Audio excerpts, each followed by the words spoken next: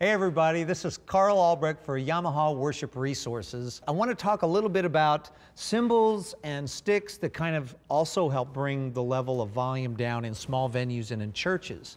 I'm using Heartbeat cymbals. They're a Canadian company using a Turkish factory, and all of the companies are making these darker series of cymbals, and I would say that's what you're looking for.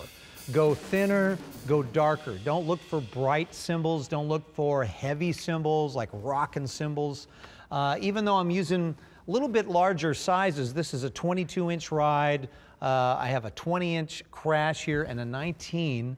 They still have a darker tone because they're hammered a little differently. You can see, like here, they're not buffing out the center part of the cymbal. And so that's been a great solution in smaller buildings, smaller auditoriums where it just can't get away from cymbals, you know, hurting the mix. Engineers are always like, dude, can you not hit your cymbals so hard? But it also helps to go with lighter sticks.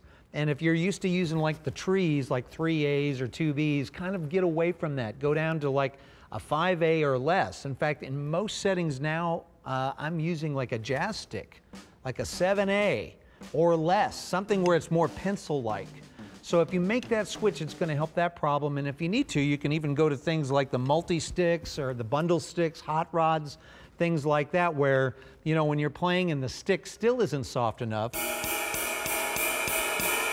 you're going like, that's too loud, that's too loud. Then you switch quickly to a bundle stick, and it works great. Practice with that, get used to playing with those different elements, different stick sizes and so on. It'll be an easier transition than you realize.